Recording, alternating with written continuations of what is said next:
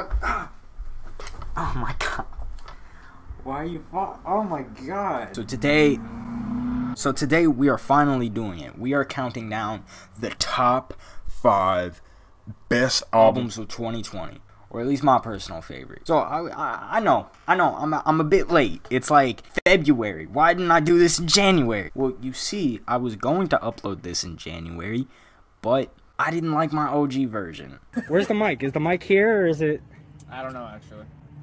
You could probably go watch it on my second channel or whatever, Cyro's Best. I thought it was a funny video, but my list didn't sit right with me because there were some things on there that I enjoy, but I don't go back to. Like Limbo by Amine.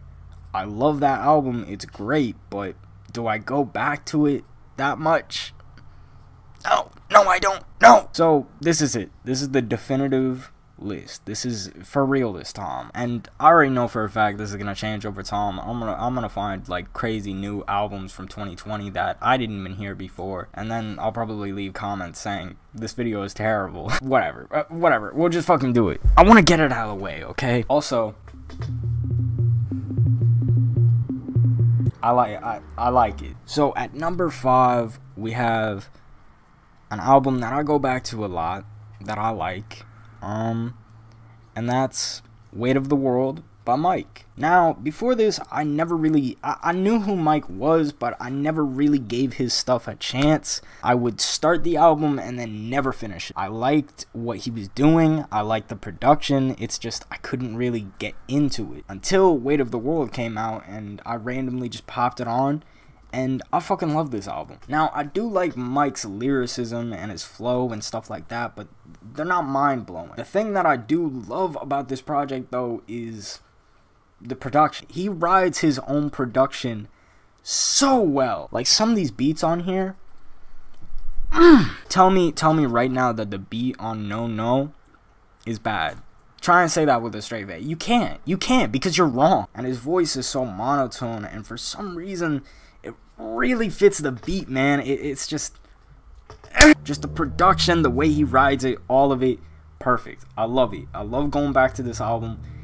Dude, go listen to it, please. Now for number 4, oh wait, hold on. Lil Dominique's Nosebleeds, Koreatown Oddity. This album, I don't even know what to say. Going into this, I had no idea what to expect, and I had no idea who Koreatown Oddity was. Like I'm talking zero. But somehow I was still surprised. Even though I went in with zero expectations, I was surprised with what it is. It's just so weird. It is filled with so much personality, production wise, lyricism, the flow. This dude is insane. This album is all over the place, but it's structured. There's a story to it. This album is just full of personality. It's introspective at some points. It's funny as shit at some points. It's weird as fuck. Like, some of those skits are funny as shit, man. Like, shit that I found funny the first listen is still funny the 5th listen. Great album. Great at just, I don't know how to just listen to it. So at number 3 we have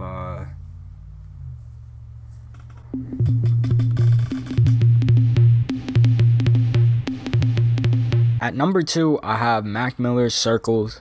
Absolutely amazing project, probably my favorite project from him. This and Faces are just like absolutely amazing.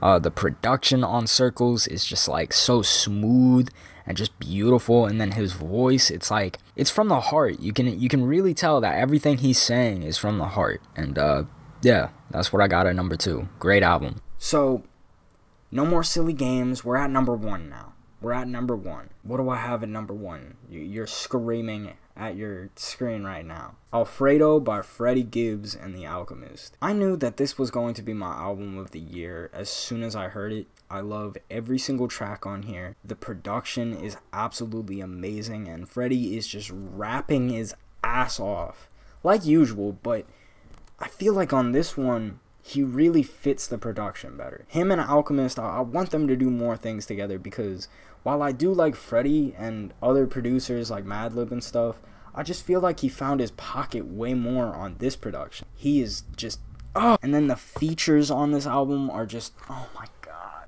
Benny the Butcher fucking killed his verse. Like, come on. I forgot exactly what he said, but I think the line went like, used to sell lines to abusers, now I'm abusing y'all with lines. Tyler, come on, man. Name one miss. Name one. That's all you gotta do. One.